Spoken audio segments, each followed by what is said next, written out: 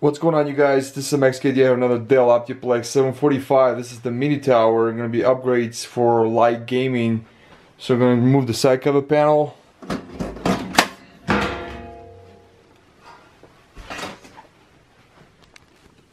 And I'm going to be upgrading the processor. To do that, you just need a Phillips screwdriver. And there's one screw here in the top, one at the bottom, that you have to remove.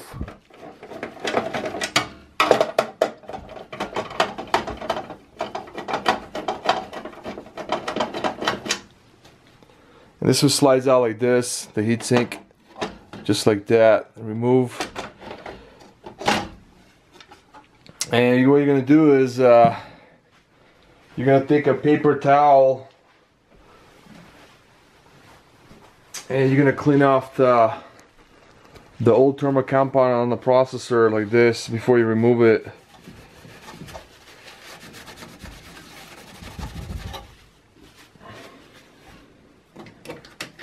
There's a clip you press on, remove like this, comes out.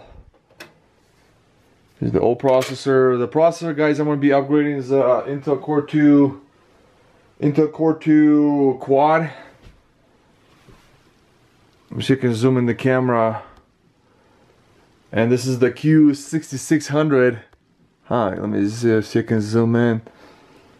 So yeah, it's a Q6600. This is a quad core at 2.4 gigahertz. Got a 1066 megahertz front side bus. So this is the processor we're going to be upgrading on the Dell Optiplex 745 mini tower.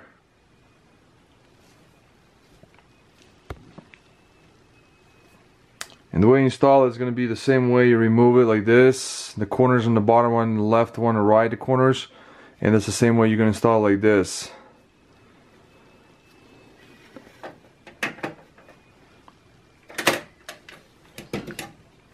Now what I'm going to do is I'm going to put this clear right here to remove the... I have to remove the old thermal compound from the heatsink. To do that, you will need a... You're going to take a credit card or debit card you have, the one you don't use, and you're going to scrape it off like this.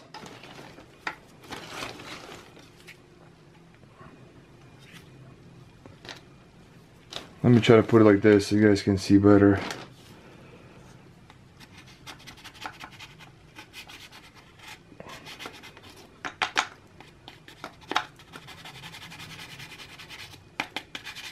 Okay, we do remove the old thermal compound. Now what I have to do is take rubbing alcohol. So rubbing alcohol 70%. You guys can get this at any grocery store where the pharmacy is located. It's a rubbing alcohol 70%. They sell it, or you can go online and get it. Then you're going to take the rubbing alcohol and you're going to apply it. Take a paper towel, put a small amount like this, and remove try to get the rest of the old thermal compound off the heatsink like this.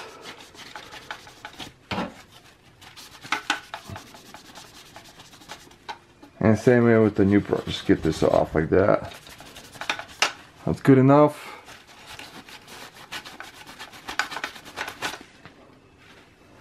Now what you're going to do is I'm going to take the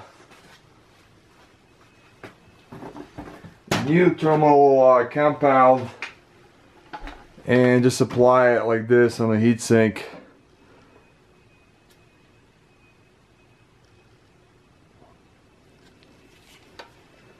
If you guys want to get the best thermal compound, go with the Arctic Silver 5 or Arctic MX4 they have, or MX2. There's like a high quality thermal compound if you want to buy. I'm going to go like this, spread it evenly with the credit card.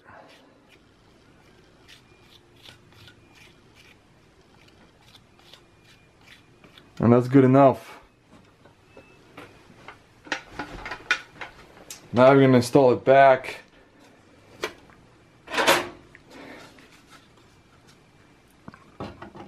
the heatsink.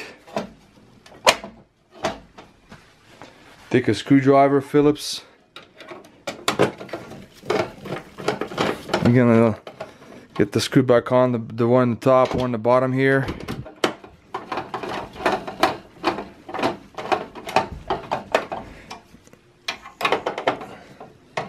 Make sure they're tight, they're not loose.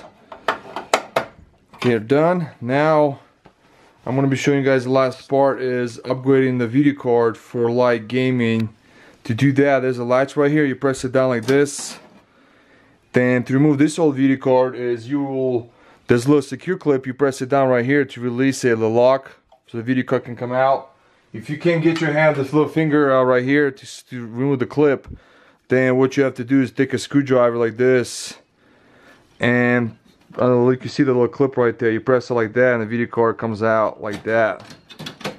So this is the secure clip I'm talking about. You have to press down before you remove the video card. Hey guys, the video card I'm going to be installing is GTX. This is a GTX 745. This is an OEM video card. It's a low profile. It's a single slot video card because if you run a dual slot, you're not able to fit. So this is the GTX 745 and it's a 4 gigs. The GeForce GT730 will also fit on a single slot, full height bracket, and this is a GeForce GT710, but this is not a gaming video card. It's like for the home theater PC. And it's only you can use a full height bracket on this too, and they will fit fine. But GTX the 1050 will not fit. So here's the video card. This will not fit because it's running dual slot, dual PCI slot. This will not fit. So just guys, let you know that. So let me show you guys and get this removed and show you the video card I'm installing.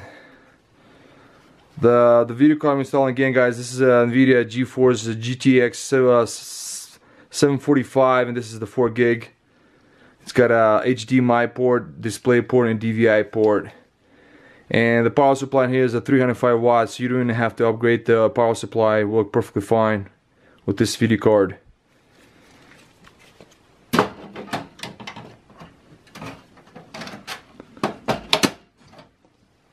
The video card is installed. We're done. So what you guys are gonna do is you're gonna plug in the monitor directly to the video card and turn on the computer. Then if you already have Windows installed, like Windows 7 or Windows 10, then you're gonna go to NVIDIA website and get the drivers for the video card.